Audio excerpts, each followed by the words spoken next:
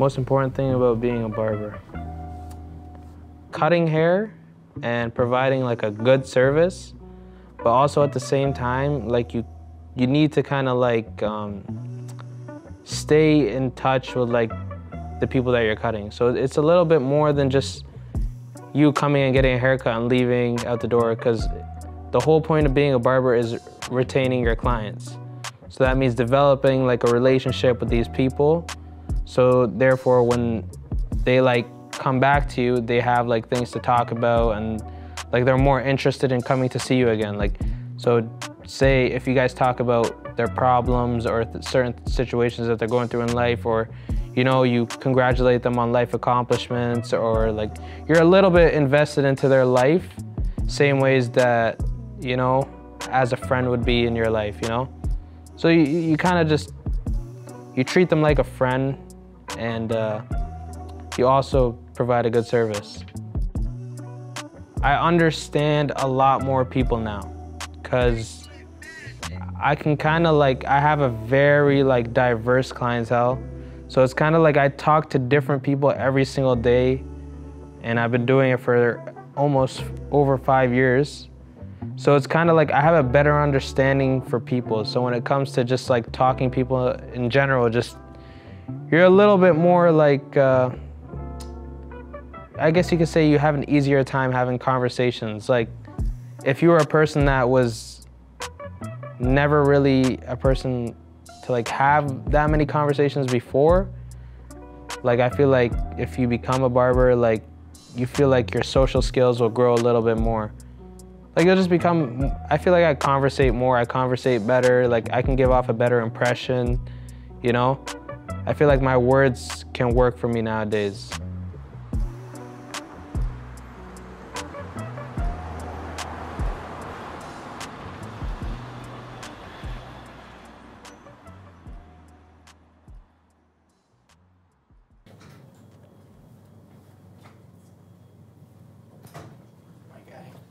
What's up, Kev? Long time no see. Good. What's up, my regular? Yes, sir. Did you work today? Yeah, I was in Milton today. What, photo shoot? Yeah, covered in event. Soccer? Yeah. Is that all you do now, Kevin? Soccer? Yeah. Nice. Is that all you like doing? Yeah, pretty much for work, yeah. For the haircut, are we doing the same thing? Are you still growing out this? Yeah, still growing it out, so. And then taper on the sides? Yeah, Are you leaving the top? Yeah. What I could do is I could put some texture on the top, not trim it, texturize it, so that when it does grow, it grows with a little bit more texture. And then kind of leave the back, let it kind of grow because it's still catching up. Yeah. And then just fade the sides. Yeah, let's do it. So what's your favorite thing about like the job that you do right now? Favorite thing? It's always a good question. Yeah. I think it's not really a part of the job, I guess you could say, but I think just the ability to kind of, the flexibility of my schedule, to be honest. You feel like you could choose when you want to work? Yeah, I'm one of the 5 partners now, so. So it's a big company now, eh? Yeah, it's growing. It's still a small business, but yeah, growing every year and growing at a quite fast rate, so. That's insane. A lot of growing pains, but. Do you feel like you did everything right? Or like, is there some things that like you feel like, oh shoot, I failed here? I don't think. I think I progressed a lot quicker than I expected. But no, there's definitely screw-ups on the way. But I think that's the important part, is kind of accept those and understand that it'll never go kind of as to plan. Even if it was till now to plan, one day it will not go to plan. Pretty much every day of my life, it doesn't really go to plan. Yeah. Realistically, with everybody, with you and like someone can show up 5 minutes late to an appointment. Someone can throws off everything, but literally it can be anything, or you know, someone hits your car or whatever. There's just so many things that can go wrong, but I think the important part is just to keep moving, and that's what kind of has helped me along this only 4.5-year journey, but I'm going to use that to continue forward for the next 10, 20, 40 years. In your line of work, when it comes time to being a boss, like when you go towards someone, do you ever have that fear of like, okay, maybe if I like say something wrong to him, he might resent me for it? I think you're gonna have that sometimes, right? And that's just because, especially when you're new to everything. But I know, and I've told my coworkers and colleagues before, like, the energy is we keep everybody to the degree of superiority and skill that we hold for ourselves. So if I know I hold myself to this crazy standard, you bet your ass I'm gonna hold you to that same standard. Yeah. So in terms of that boss relationship, yeah, like, of course there's gonna be times where, like, oh, I hope they don't take this the wrong way. Yeah. But I obviously try my best to let them know, like, hey, like, you're doing a great job. I just know that you could do better, and that I think you could do better if we tried this. And you kind of keep that type of energy about it. And the best part is just open communication. That's the easiest way to get around that. Because if someone does get their feelings hurt, which is fine, that's gonna happen, then you just gotta let them know, like, hey, like, I didn't mean for you to feel this way about this. I was just trying to, hold you the same standard because I want to see you. Yeah, I want to see you succeed, 100%. And I feel like that's the biggest thing is, bro, I truly want to see people succeed even further than I did. Just to know I did a good job. Because if someone succeeds more than I did, that means, like, what I did inspired him to do something bigger. And I think that's a good thing. Yeah, that's where people go wrong, is that people have this, like, ego complex, like, oh, they can't be better than me. Yeah, exactly. And meanwhile, it's like, how about you flip it? How about, like, I need them to be better. Exactly. And then when you do it that way, it's kind of like impossible to have anyone's feelings hurt, because it's like, damn, like, this guy actually wants me to be the best barber I can, or braider, whatever it is. Like, it's just crazy that I don't know of many teachers or leaders or bosses that I've had in my life that have went that way about it. How long you been with your girl? Like 8 months now? Sheesh. It's getting serious, man. Man, I'm trying to propose soon. I'm not even, there's no joke. Yeah? Yeah, bro. That's crazy. But, like, it's not easy, bro. I've been running a lot, like, going through a lot of complications just with that. Because, bro, it's a little different for, like, in kind of, like, our culture / religion. It's just, like, in order for us to live together, we have to be married. Yeah. You know? But it's kind of hard when her parents don't want you to marry her. Oh. Yeah, so that's where I kind of run into the complications. But it's just like you can't, when you have something good and you don't want to let it go? Yeah, of course. So I feel like in time, like, it's going to take some time, right? Sounds like a soap opera. Bro, it is, bro. It's like fucking Romeo and Juliet. Like, I'm sitting here like, yo, like, what is going on, bro? Yeah, I've been through that kind of stuff in terms of someone not wanting you to be with their daughter. It all comes down to them not knowing you. It's not knowing you, and then their own issues, right? Like, yeah. It's hard. I get that far. Is that like in your relationship right now? Yeah, it's just been touch and go with her dad. Yeah? For 8 months, yeah. I know. It's getting serious, man. That's the time where it gets real serious. You might propose before I do. Honestly, like, bro, if her parents just let me, like, I would. Yeah. But it's just like they won't let me. Rightfully so, It's their daughter. Here you go, my man. One second, I'm gonna spray alcohol.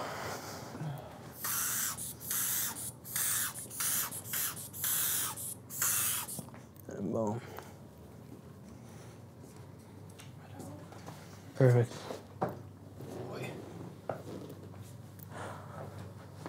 Okay. Got you.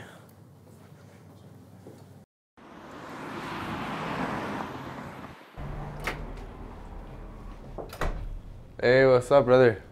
How's it going, bro? Where'd you come from? Work? Yeah, we're just working. I work as a technical engineer, so... Is that what you went to school for? No, actually, not at all. Sometimes when you go to school, it's not really what you want to do, right? Wait, what'd you go to school for? Nursing. Damn. Yeah. All right, what are you doing for your haircut? Honestly, it's just not working out right now. I feel like if we can shorter the front end a little bit. Okay. And then here, actually, hold on. Let me show you a photo of it if you want.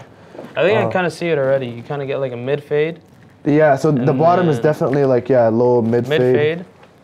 And then like top. a little bit off the top. You want to keep some like That's exactly a little bit darker. This right there, I was looking handsome here. Okay. I need that. The top that length, Yeah, sides faded. that's exactly it. How long you been doing this for? I've been cutting hair for about like, I'd say, I started when I was 17. I'm 21. So first time I actually started was like in like a basement on like a couple of friends. And from there, I kind of just like stopped midway in high school. And then I ended up getting into a shop around like 18 years old when I was in college. And then from there, I just kept on doing it. Now I own my own business. That's sick. So you said you went to school for nursing? Yeah, man. Brock. How long did you do that for? 4 years. It's a 4-year program. Honestly, I enjoy the studying part of it, but there's a lot more to life, in my opinion, than to just do the same thing. I found out I was more of the entrepreneurial, doing different things every day kind of guy. So. So you felt like if you went and did your own thing, you'd enjoy it more than if you'd like stayed in school, went and did the nursing and like all that type of stuff? That's exactly it, man. That's exactly it. Do you like what you do now though? Oh, I'm in love with it, man. I'm in love with it. Oh, yeah. So that means you don't regret it, eh? No regrets here. Not me. That's the thing that was my biggest, influence is like, you don't want to grow, 10 years, 20 years down the line. I should have done this, I should have done that, right? I feel like lately I've been thinking about this one thing where it's like a lot of people, you'll see online saying, oh, follow your dreams, do what you like, do what you love. A lot of people kind of started brushing it off. I was like, yeah, but not everybody has a chance to do that, right? The thing I've been thinking about lately though is, really if you think about it, it's a moral obligation to do what you love and what you like. I was saying that to a friend, a couple days ago. If you don't do what you like, you know what I mean? You're gonna be miserable at some point, now or later. And what ends up happening is whoever is surrounded by you, so not only are you gonna affect yourself, your mental health, your mental being, your spiritual self, you're gonna impact everybody around you. You're not gonna be happy. You're not gonna be, you're not gonna be benefiting people around you. Exactly. So really, it's actually not. People will be like, oh, I'm not fortunate enough to do what I love. I'm not fortunate enough to be able to drop my job and pursue something. But not really. It's an actual obligation. It's your moral obligation to do what you love and what you're passionate about, and be the best at it that you can be. Exactly. But yeah, man, that's amazing stuff. Bro, I think it's so important to just like, even if you don't love what you do at the moment, find a way to love it. Find little things in it that make you want to go do it every day. Because if you go to work with like a negative mindset, you're going to come out with it negatively. So that's why I just like to walk into work every single day with positive attitude. So that way it transfers on to the people beside you, It really does. Yeah, energy is like really important to me. I feel like the way you like present yourself and show people the way you are, like it'll kind of like bounce off people. Yeah. Oh yeah, big time, big time. I've had that big change this year though. Yeah. Relationship with the parents. Yeah. Oh man, I think as you were saying earlier, when you mature, you change. Man, like I feel like growing that relationship with parents is so vital, and I don't think people are actually giving it its importance. Yeah, no. I don't know about you, but I came here as an immigrant. What is it now? I think 7, 8 years ago. And when you come young and your parents have that culture and they have the culture here, and you have that clash. Yeah. People don't talk about it enough and don't think about it enough, but it really creates a certain dynamic with the parents that sometimes it doesn't work. They might want you to hold on to some things and you want to be some way. And a lot of people don't recover from that. And I won't lie to you, like I had that issue for a long time. Although alhamdulillah, we're always, having an amazing relationship. Yeah. It was never as comfortable. Yeah. It was never comfortable, right? So like you're saying, right? Two different people, when they're with their parents, when they're with whatever. Yeah. And I feel like that growth with the parents made so much difference. Right, you feel like you're more open with your parents nowadays? Right now, the same way I'm talking with you, I have my dad sitting right here. Same exact thing. I have mom, same exact thing. And when people get comfortable like that, it's actually very, very beneficial. Because a lot of people think like, if I go to my parents and I talk to them about this idea, they might be like, man, don't do it. They're gonna limit me. But obviously some people have you know, parents are not all parents are supposed to be open-minded. parents. Well, not every parent deserves to be a parent sometimes, right? Yeah. But like, if your parents are reasonable enough and they tell you something, it's like, you know, it's usually for your own benefit, or always for your own benefit, right? That's your parent, yeah. So, honestly, I never thought I would benefit from it as much as I did, but oh man, I wouldn't sacrifice anything for the relationship I have with my parents. That's important. Oh yeah. I feel like, me personally, growing up in like the household I grew up, I don't know if it's just me, but we're kind of just like, it wasn't really much showing emotions in a sense. It, yeah. You know, I feel like it was just like, yeah, of course your parents love you, but it's just, you didn't get that sense of like, warmth, I guess. Yeah, exactly. Like the way that you you would kind of look at it as like other people would get it like, from their parents. Like, yo, his dad is doing this. Like, obviously you get it in a different way, but it just like, I feel like as I grew up, I kind of just like suppressed all of my emotions. Yeah, yeah. Because I felt like that's what I was supposed to do. Because I never seen my dad cry. I never seen, like, obviously you see your mom cry sometimes, but like, it's just like when you see what your dad does, you kind of try to like match it. You're like, you know? Yeah, big time. Like, I need to be more so a man. I need to like hold into all of these. Yeah, we tend to suppress that vulnerability, right? Yeah. But and I feel like I can't go to my dad and talk about certain issues and like, you know? But as I grew up, I just started like knocking down those barriers. I'm just like, you know what? Like, maybe it's on me to do it, right? What's the worst that could happen, you know? Like, I'm gonna go talk to him about my problems. He's not gonna judge me. That's my dad. Yeah. You know what I mean? I told my dad a lot of my mistakes. Yeah. Yeah, yeah.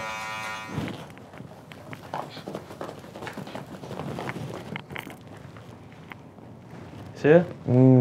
Man. Yo, book me right now, yeah? Yeah. For 2 weeks from now? Let's do it right now. Bro, you can do it, 100%. Let's do it. Nah, truly, I appreciate this. I got you, bro. Because I don't even know what to ask you, you know? You just do what I do, bro. Yo. A quick dab for that one. For real, I actually appreciate it, man. Habibi. Got you, bro. Yo.